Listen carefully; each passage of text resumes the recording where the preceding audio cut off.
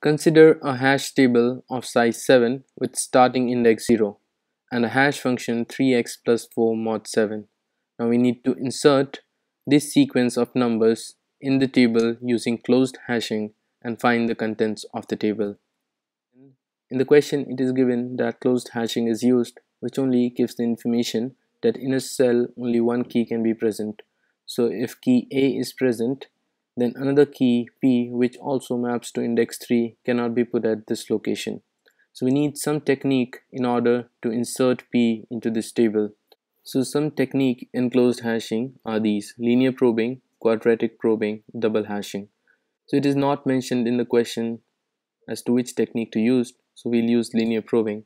Now this technique also requires some more information, therefore these cannot be used. In linear probing, we start at the index given by the hash function and search the table sequentially until we find an empty cell to insert the value. So in this case, when P also maps to index 3, there is a collision, we go to index 4.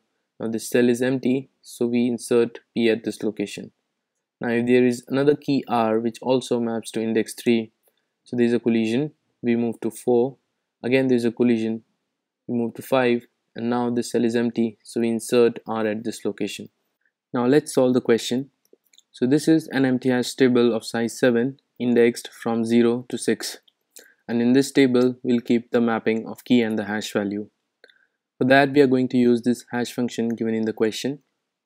So for key 1 we'll put this in place of x, so this number becomes 7. So 7 when divided by 7 leaves 0 as remainder.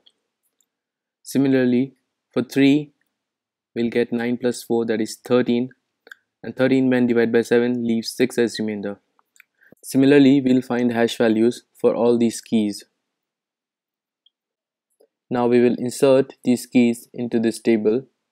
So key 1 hashes to 0, so we go to index 0, the cell is empty, so we put 1 at this location. Next is key 3 maps to index 6, this cell is also empty, so we put 3 at this location. Next is 8 which maps to 0, now there is a collision, so we use linear probing to resolve it, that is we search the table sequentially.